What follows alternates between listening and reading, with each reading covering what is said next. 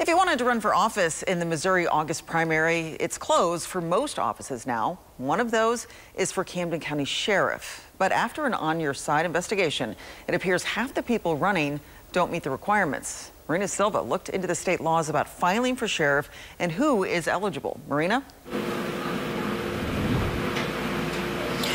Well, Lee, the current Camden County Sheriff, Tony Helms, has decided not to seek re-election, leaving that seat open. Now, 8 people have filed for that seat, but our investigation shows that not all of them had a valid license when it came to filing.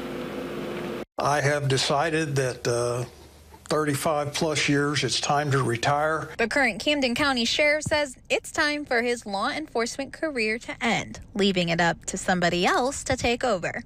Let somebody else come in and fight with all this. It's been a pleasure. 8 people have filed to run, but this Missouri law says you need to have a valid peace officer license at the time of filing. That's what the statute says. You know, it doesn't say later or whatever. Part of that includes mandatory training. That is correct. The training would have to be up to date, and the post license would show that. So we decided to check on the status for these 8 candidates today. Now, these candidates have a valid license. Christopher Edgar, Phil Cannon, Jimmy Brashear, and Jeffrey Beecham. These candidates have an inactive license, Greg Sellers and Patrick Cochran. Josh Butterfield had no record found, and Brian Butts has an expired license. Sheriff Helms says the rules are rules, but it should be checked. Which I understand in Camden County, there's like 3 or 4 people that's in question.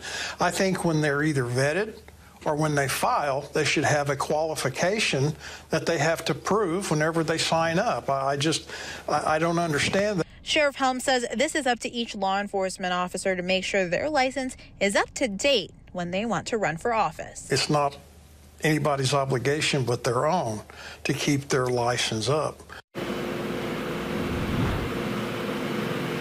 Now, I just spoke with the Camden County clerk. He says he's not allowed to kick people off the ballot if they don't qualify. Now, a judge would have to make that decision, but the ballot won't be finalized for a few months. Reporting live in Camden County, I'm Marina Silva, KY3 News.